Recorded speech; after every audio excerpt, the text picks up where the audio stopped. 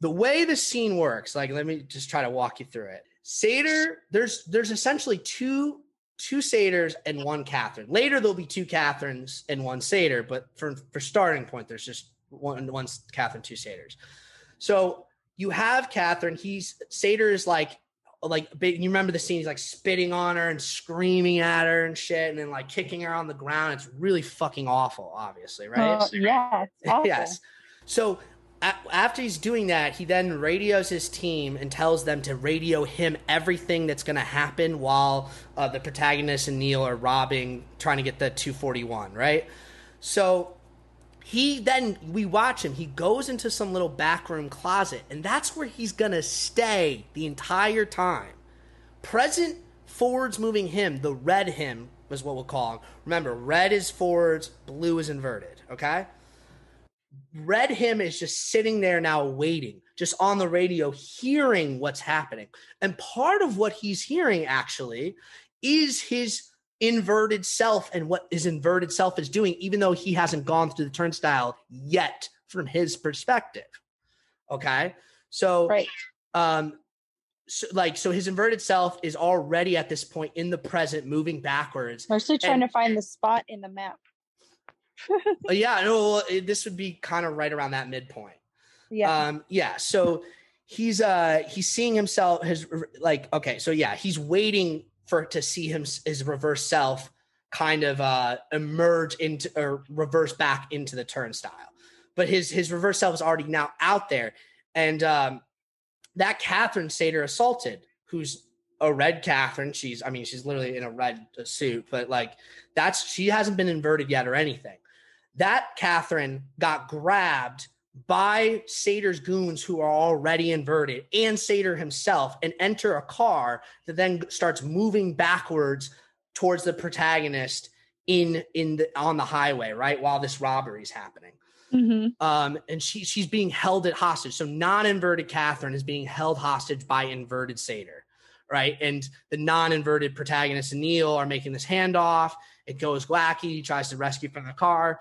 But at the end of that, the inverted Sator actually then captures the protagonist and Katherine again.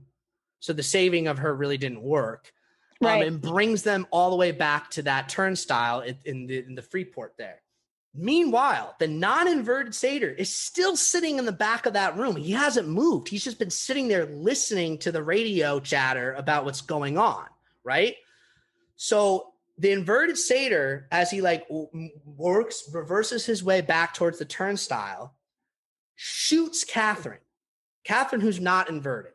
So he shoots non-inverted Katherine with his inverted gun and inverted bullet, which means like it looks like the bullet basically is already in the glass hole in the glass and like retracts back through her body and catches in his gun, right? That whole thing. And then he like moves back to the turnstile around that same exact time, obviously.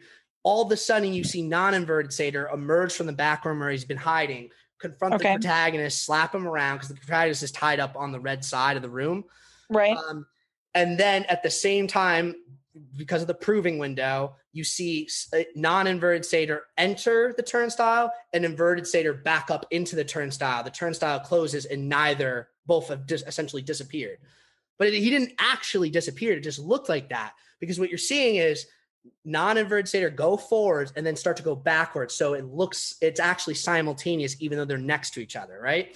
And so what happens is... Okay, correction here. So what's happening is Kat's point of view is she's assaulted by a Sator who's still red, then put into a car. Like we see this car with the inverted guy before she even first arrives at the turnstile. She's brought into that car.